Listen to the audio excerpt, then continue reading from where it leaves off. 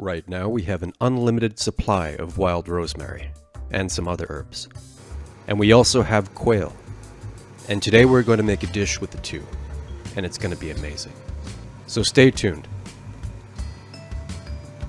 So to begin, we're going to take our quail and we're going to make sure that they're clean. And a good way to do this is to get a blowtorch, and we're going to make sure there's no leftover feathers or hairs or anything like that. It'll singe everything away. Just keep everything nice and neat. You want to make sure to get every side of the quail as well, and you don't want to keep the blowtorch too close. We're not cooking the quail yet, we're just singeing off the hairs. So keep that in mind. So once you've done this to all of your quail, we're going to go forage for some herbs. The types of herbs that you can find will vary depending on your location. And we are fortunate enough to find wild rosemary, thyme, lavender, things like that around where we live. So we tend to try and use them for cooking as much as we can. Okay, so we're now back in the kitchen, and I'm using a mix of wild herbs that we've foraged, and I also have some herbs from the garden as well. I'm going to use most of them for the cooking, but I'm going to save some for the presentation. So I'm just cutting up some wild fennel that I found. It's dried, but it still has quite a strong flavor. Next, I'm going to add some of the rosemary that we found. I also have a little bit of lavender that I found as well. A little bit of wild thyme. A couple of sprigs of sage. This is from the garden. So we're going to pack this baking tray full of herbs, and we're going to use this to cook the quail. So when this is roasting, all of these herbs are going to perfume the quail. And it's going to be a very unique flavor. It's not going to be too strong. I'm just going to add a tiny bit of olive oil on top of everything so it doesn't burn. So now it's time to start our glaze. So normally when you're making a glaze for poultry like duck, chicken, turkey for example, you cook the bird first. And this is mainly because glazes have a high sugar content, and if you cook them too long they tend to burn. But because quail are so small, I find it's better to apply the glaze in the beginning, and you will have perfectly caramelized skin every time. So I'm melting about 125 grams of butter, or half a stick of butter.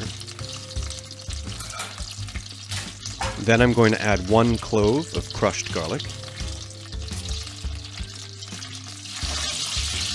And then I'm going to add a couple of tablespoons of honey. Once you add the honey, turn down the heat. And you should swirl the pan every once in a while, or stir it.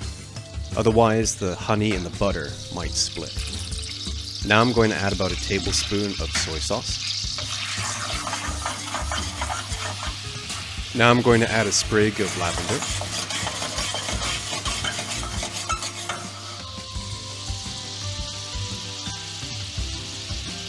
And we're going to cook this for about a minute. So after about a minute, you want to turn your heat up to full. And we're going to add our quail.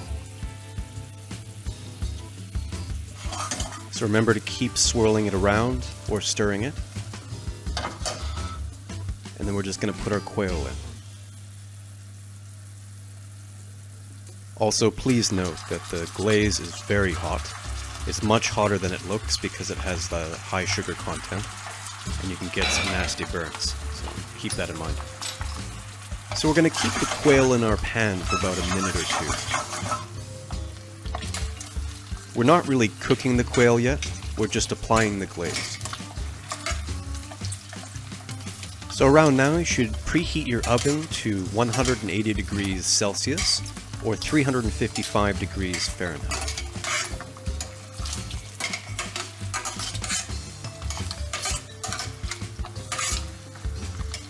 Okay, so our quail are just about ready to go in the oven.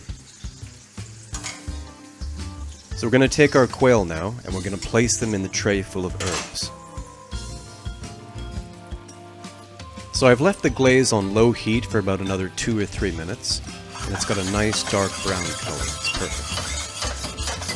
So we're going to spoon on this leftover glaze on top of the quail right before they go in the oven. Again, please be careful, this is super hot. It's way hotter than it looks. Okay, so we're just going to spoon this on. And don't be stingy with it, just put as much as you can, all over. Okay, so when your oven is preheated, cook these for about 10 minutes. So while those are in the oven, we're going to prepare a plate with all the leftover herbs. Okay, so it's been about 10 minutes and our quail are done. Just look at that color. Perfect. So I can tell just by looking at these that they're definitely cooked. But if you're not sure and you'd like to use a thermometer, that's fine as well. They should be 74 degrees Celsius or 165 degrees Fahrenheit. And there you are, we're ready to serve. Look at these. When you put this in the center of the table, it's going to fill the room with an herb aroma. Well, I hope you enjoyed that video. If you'd like to see further recipes and techniques, please like and subscribe. Happy cooking!